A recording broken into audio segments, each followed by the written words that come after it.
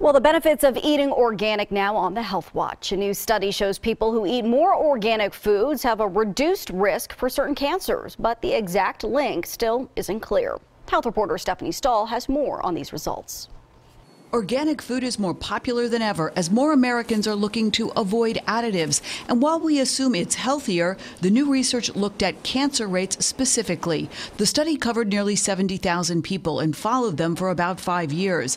They were divided into 3 groups: those who never ate organic foods, people who consumed them occasionally, and those who had organic most of the time. What they found was that in patients who ate mostly organic foods, there were less cancers, specifically postmenopausal breast cancer and lymphoma. There was also a reduced risk for lymphomas, plus prostate, skin, and colorectal cancers for people who ate mostly organic.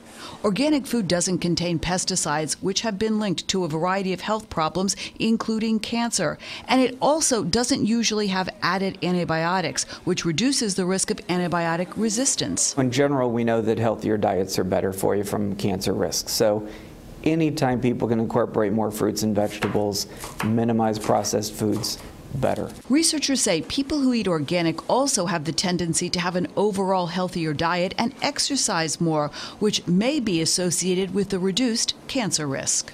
Doctors say more research needs to be done to understand the exact role that organic food might have with cancer prevention.